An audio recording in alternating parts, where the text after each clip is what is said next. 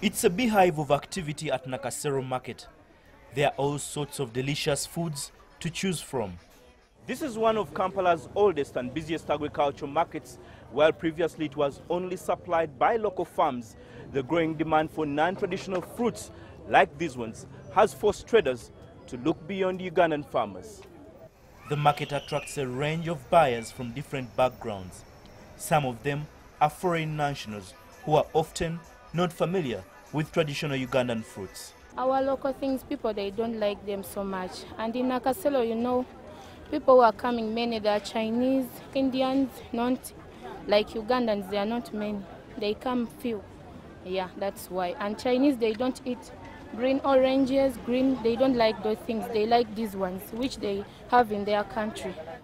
The market has adjusted to the changing demand, but traders say local farmers have not adapted.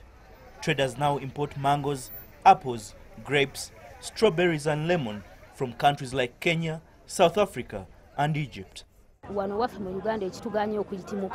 There has not been enough effort by our agricultural research teams to develop quality fruits that are needed by the growing Ugandan market.